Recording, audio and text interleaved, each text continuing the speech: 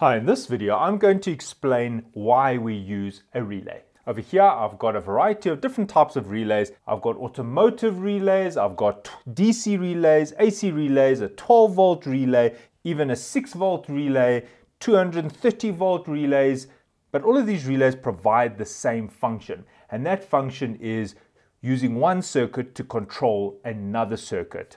Why that's important? Sometimes you may need a DC circuit to control an AC circuit. For example, you might want to use a little microcontroller to control an AC circuit or even a higher current DC circuit. So the main purpose of the relay is to use one circuit to control another circuit. So in the case of a DC circuit controlling an AC circuit, here I've got a battery, I've got one circuit here. When I close the switch, current will flow in this circuit, creating a magnetic field here. This switch will close because of the magnetic force, and therefore current can flow like that. So I'm using a DC source to control another source. Now in this case I've got a little DC battery here, but it doesn't have to be DC. It could have been an AC supply, and maybe this was a globe. When I energize the relay, my AC current can flow, and therefore I can use a smaller DC voltage to control an AC circuit. I can also use an AC supply to control a DC supply, or I can use an AC supply to control another AC supply. I'm now going to demonstrate how I use a DC battery to control a 230 volt AC supply connected to a load. Now over here I have a 230 volt globe. The live and the neutral are connected here to this terminal block. The neutral is connected directly to the supply. Here's my little supply cable, which I'll plug in shortly. The live from the supply is going via a relay. Right, so over here I've got the supply wires coming in. There's the neutral going directly to my globe. The live is coming into the relay on the one terminal.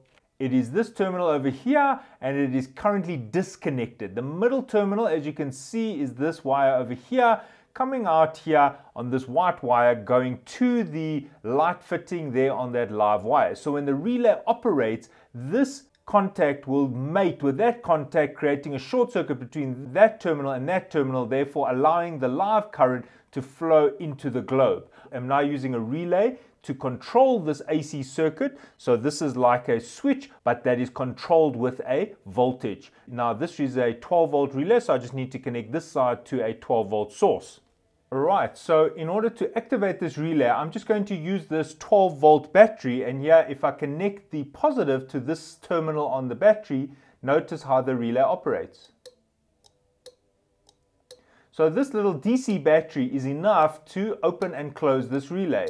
See, I'm energizing the relay and de-energizing the relay. Notice that this live wire will join to this wire, which will make this wire live. So I'm using this battery to have a switch function, and that is the point of the relay. So I'm now going to demonstrate this.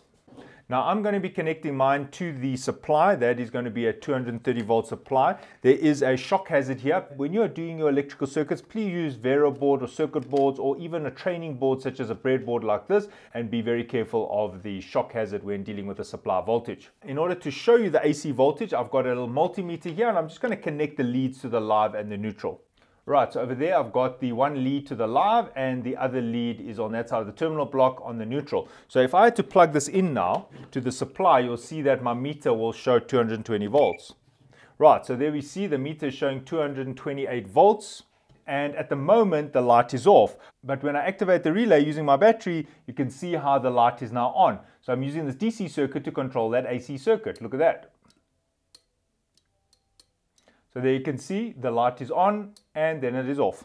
So the purpose of the relay is that instead of somebody having to go and manually switch something on or off, we can use the electronic control, which means a microcontroller or a PLC can be used to initiate a change of state. For example, if you want to start up a motor and you have to go and press the switch, that is not ideal. Right, so to sum up, the main reasons we use a relay is we want to use one circuit to control another circuit. It stops us from having to manually go and operate switches when we can use electronic control, computer control to open and close circuits. A very common example of a relay is in a timer.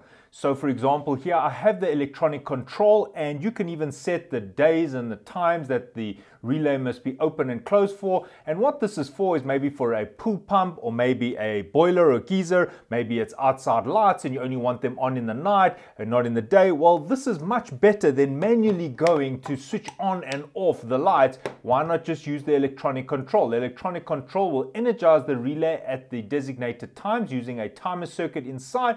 That will bring about the change in the output stage of this relay. All right, so thanks for watching and cheers.